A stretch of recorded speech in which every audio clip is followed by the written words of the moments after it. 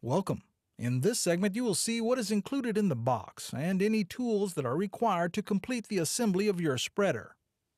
First, carefully open the box, remove the contents, and place them on a flat surface.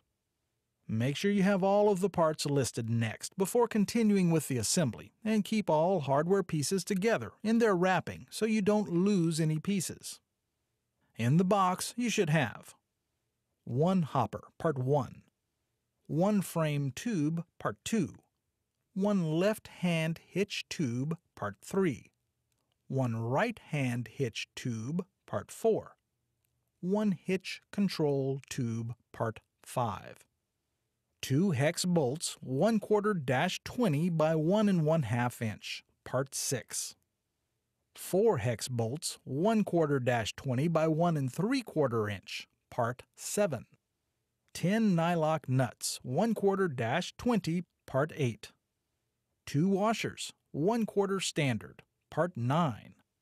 one carriage bolt 1/4-20 by 2 inch, part 10, which is part of part 13,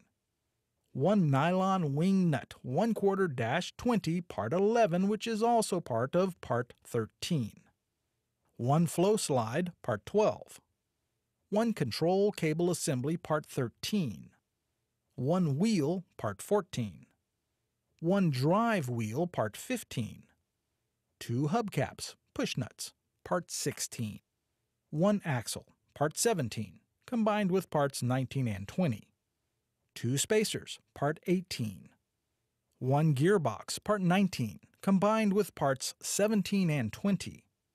one impeller, part 20, combined with parts 17 and 19, two hex flange bearings, part 21, two hitch brackets, part 22, one hitch pin, part 23, four hex bolts 1/4-20 by 2 inch, part 24, three vinyl caps, part 25, one cotter pin 9/64 inch by 1 1/2 inch, part 26, two hairpin cotters, part 27, and one owner's manual. You may need to use one of the following tools or a combination of them to complete the assembly, which are not provided: a hammer, open or adjustable wrenches. Please note, right-hand and left-hand parts are determined from the operator's position while seated on the tractor. For any additional or missing parts, please contact the manufacturer directly.